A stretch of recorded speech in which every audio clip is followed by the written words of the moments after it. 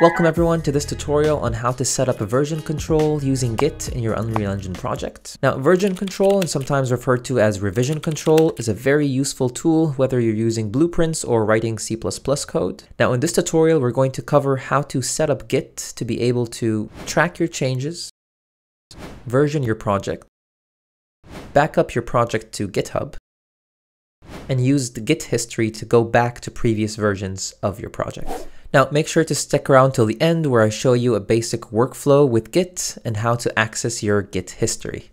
Now, let's get started. All right, so the first thing you want to do is you want to download Git for Windows and choose your right operating system architecture. I'm going to leave a link for this in the description.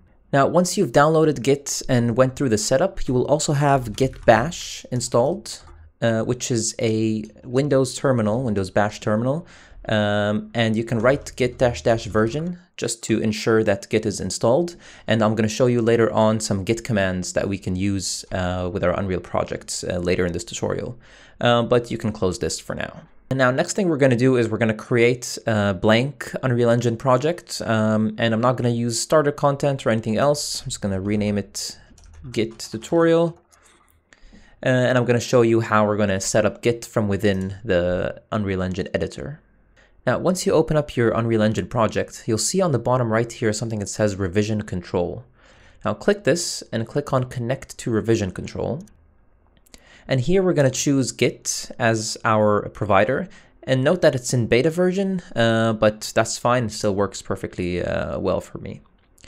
And here it's going to ask you where the where you installed Git. And then for everything else, add a git ignore file. A git ignore file tells Git which files are not part of the repository, so it ignores them and doesn't track them. And add a README file. A README is just a description of your project. I'm going to say something like this is a tutorial for Git, something like that. And I'm not going to enable Git LFS. Now, Git LFS stands for Git Large File System, which is actually a more performant version of Git because it deals with large files by references instead of just comparing binary files every time you do a Git command. And now this is especially useful when you have lots of animations and lots of static assets. But the problem is with Git LFS, you only get 1 GB for free on GitHub, and then you have to pay. So I'm not going to enable it, and this gives me a larger size repository. And for the initial commit, just check make initial git commit, and you can name this anything.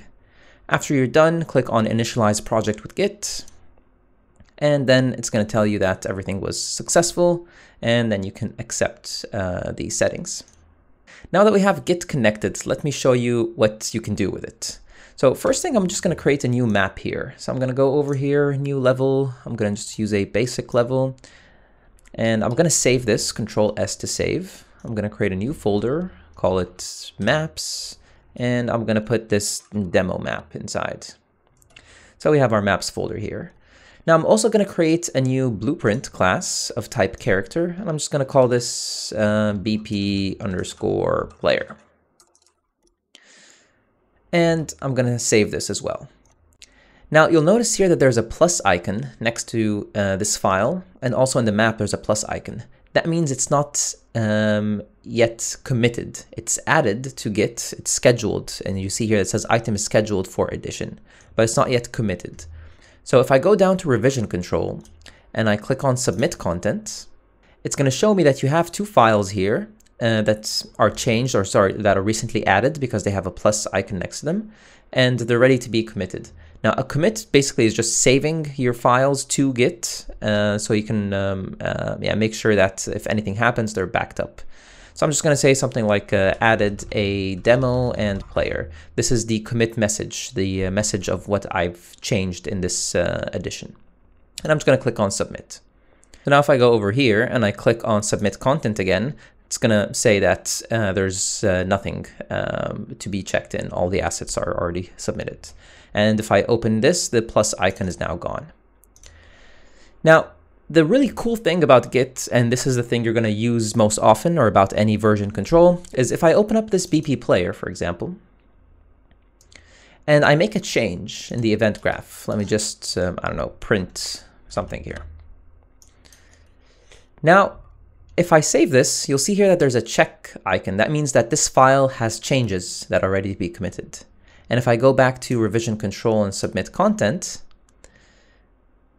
sure enough, it tells me that the BP player file has changed. And if I double click this, it's going to actually show me everything that's changed in this file. So if I go over to the event graph, it's going to tell me this was before the change and this was after the change. So you can track exactly what changed from your last commit. So it's very handy. And it even tells you a nice description here. Added a link to then, added a node print screen. Great. So then if I close this up and I say, I don't know, updated player, and if I submit it, then my commit is saved. And now I want to show you how to connect your local Git repository, which stores all your files, to GitHub, which is a cloud-based Git solution to store your repositories. That way you can back them up as you work, so that if anything happens to your file on your computer, you can always access it from GitHub again. Now, to set up a GitHub repository, go to github.com and on the left here, click on New in your repositories, or just go to github.com/new. And then create a repository name. Here I'm going to call it Git Tutorial. And you can choose to make it public or private. I'm just going to keep it as public, it's fine. And then it's going to ask you if you want to add a README. Say no, because we already have a README, and don't add a git ignore, and just click on Create Repository. Now what this will do now is it will give you a link to the remote repository and a name that's called origin. That's just the name of the repository that exists on GitHub. So what you want to do is there are two ways you can set up a remote repository, either using HTTPS or using SSH. The difference is using HTTPS, you have to authenticate or log in every time you pull or push to this repository. Or using SSH, you set up a private key on GitHub so that you're always authenticated through your terminal. Now I'm going to show you both ways. HTTPS is easier, but you need to log in every time. SSH has a bit more steps, but will save you a lot of time down the road. So let's start with the easy one. Let's start with HTTPS. So I'm just going to copy this, git remote add origin. You can ignore all of the other things because this is setting up a repository, which we have already done. So all I need is this one, git remote add origin. And now we're going to use our git bash terminal. So I'm going to open up git bash. And I'm going to cd to the directory where my file is, where my Unreal Engine project is. All right, now that you're here, you'll see that this tells you master. And if you say git status, it shows you that this is a Git repository and you're on a branch called master. Now, I'm not going to go too deep into Git because I can talk about it for days, but I just want to show you a basic understanding of how to set it up. So now if I paste this, oh, sorry, I didn't copy it. If I copy this, now I paste it and I click add. Now, now I've added a link to this repository and I linked it to my local repository. So if I do something like git push origin master, now git push means upload basically, and origin is the name of the remote repository, which is on GitHub, and master is the name of the branch that I'm pushing. So I'm saying everything that's on the master branch, upload it to the GitHub repository. And I'm just going to press enter. Now, because I'm already logged in, it didn't ask me to log in, but for you, you're probably going to get a pop-up window asking you to authenticate through the browser, and that's fine. Just log in through GitHub on the browser and you should be done. Now, if I go back to my GitHub repository and I refresh, I see that it has all of my content. This is the README file that I added through the Unreal Engine editor, and these are all my files. All right, now I'm going to show you how to set up the SSH method, which doesn't require login every time. So if you click on this, you'll see that this is the URL for the HTTPS repository, and this is the URL for the SSH repository. So I'm going to copy this SSH repository, and I'm going to go back to my git bash, and I'm going to type the command git remote remove origin. This removes the old remote URL, which was the HTTPS one, because I'm going to add a new one, which is the SSH one. And I'm going to type the command git remote add origin and paste the URL of the SSH one. So this is the same thing that we did in the beginning, but now we just change the URL.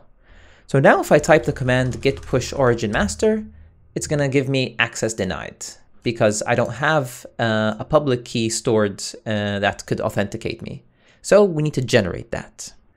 Now this is the command to generate an SSH key. I'm going to leave the command in the description, but make sure to replace this with your email, of course, and then press enter. It's going to ask you where you want to store it. I'm just going to keep this location. I already have one. It's because I created before. It's asked me, do I want to override it? I'll say yes. Do I want a password? I'm just going to leave it empty. Same password, empty. And there we go. Now it generated a private key in this location and generated a public key. Now the private key is private, never show it to anyone. And the public key is what we're going to be uploading to GitHub to always have it authenticated. So I'm going to copy this path and I'm going to write the command cat. And this command just reads from a file and outputs it to a terminal. And this is my public key. Now I'm going to copy this, and now we want to upload it to GitHub to always have ourselves authenticated. So back to GitHub, click on your user profile and go to settings. And under SSH and GPG keys, click on new SSH key. Give it a name, like my PC, something like that. And then just paste in your SSH public key and click on add. Great. Now if I go back to the terminal and I try to push again, git push origin master, this time it didn't give me an error, just said everything is up to date. If you recall before, it gave me a permission denied error. So that means that we're authenticated and everything is fine. All right, now that we have Git set up, we have GitHub remote repository set up, let me show you a workflow, how you should integrate this in your day-to-day work. So of course, you're gonna be making changes in your Unreal Engine project. Let's say I make some change here, add a custom event, call it do something, and then I'm gonna, I don't know, get my character movement component and set movement mode to flying, falling, whatever. So here I made a change, right? So you're going to be making a lot of changes, and when you're ready, when your change is ready to be committed, as in you have something functioning and you tested it, then you go to your revision control, click on submit changes, and make sure that the things that you've changed are actually here. Review them, make sure that everything looks good. It's like, yeah, this is indeed what I've changed, and I'm happy with my changes. You're going to write a commit message, added custom event, do something, and you're going to commit your changes. Now, when you go back to your Git bash and you write git status, this shows you that everything is committed and nothing has changed. Now, if I don't know, change something here by adding another custom event, and I go back and I say git status, oh, I didn't save. If I save first, and then I go back here and I write git status, it tells me that I have changes that aren't committed. So you can of course commit them by submitting content, or you can also write the command, make some space here, or you can write the command git commit -am. AM stands for add and message. So usually you have to add your changes and then commit them. This does them together, and then you write your message here, made some changes. And this is basically what submit content does. It does a git commit -am. And now if I write git status, everything is fine. And once you're done with and you're happy with your commits, you say git push origin master, and then everything will be uploaded to GitHub. And that's basically your normal Git workflow. Now, if you're working with multiple people on the same project, you can be pushing something, they can be pushing something. So you should always run git pull origin master if you're all working on the same branch. Git pull will update your branch with any changes that happened on the remote repository. So for example, if I just add a file here in my remote repository, obviously that's not the way that someone will be doing it, but let's say someone added a file on their own machine, and this is some, I don't know, text file, and then they committed the changes. So now there's something on GitHub on my remote repository that I don't have on my local repository. So I should always first do a git pull or git pull origin master. And here you can see it downloaded this blah.txt file for me, and now I'm ready to push my changes. If you try to push without pulling first, it's going to give you an error. But let me remove this blah.txt, and I can say git commit -am removed blah.txt, and then I can push again. Perfect. Now, if I go back to my remote repository and refresh, the blah.txt file is removed, which is good because we don't want that. Now, another really cool thing, and this also you will find yourself doing a lot with Git, is that you can go back in time in your history to see how your project looked like at a specific point in time. So I'm going to write git log, which will give me a log of all the different commit messages, starting from the initial commit to now. And let's say I want to see what my project looked like at this point in time, when I added the demo and player, but I didn't update the player or do anything else. Now, I can just copy this commit number and say git, let me just make some space and say git checkout and paste this commit number. Now it's going to tell me that head, which is currently where my local repository is pointing, is at this commit message. And now here it no longer says master like it did before, it gives me this commit number. And if I go back here to my editor, now the thing is with blueprints is you might not find the change in the blueprint immediately. You often have to restart Unreal Engine. So I'm going to go ahead and do that. All right, so now I restarted Unreal Engine, and if I open up my BP player, as you can see, it doesn't have the print statement, it doesn't have the do something custom event, doesn't have anything, because now I am on a previous version of this project.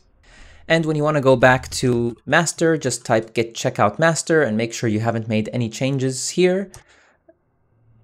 And now it says that your previous position was this, and now you're back on master. And if I restart the engine, and now open up my BP player, and here are all my changes again. So this is a great way to go back to a previous commit message and see what was the state of your game at that point in time. All right, now we just set up Git. I showed you a basic Git workflow, and there's a ton more things you can do with Git. I didn't even go into branching, which is very important when you're working with multiple people on the same project, but I'm going to leave that for you to research. For now, I just want you to use Git, whether it's a solo project or working in a team, to back up your code to GitHub, to make sure that you're versioning your code as you go along, and just make sure that you're always making the changes you expect and nothing goes wrong. And if you found this tutorial useful, please consider giving a like and subscribe. And as always, thank you for watching, and I'll see you in the next one.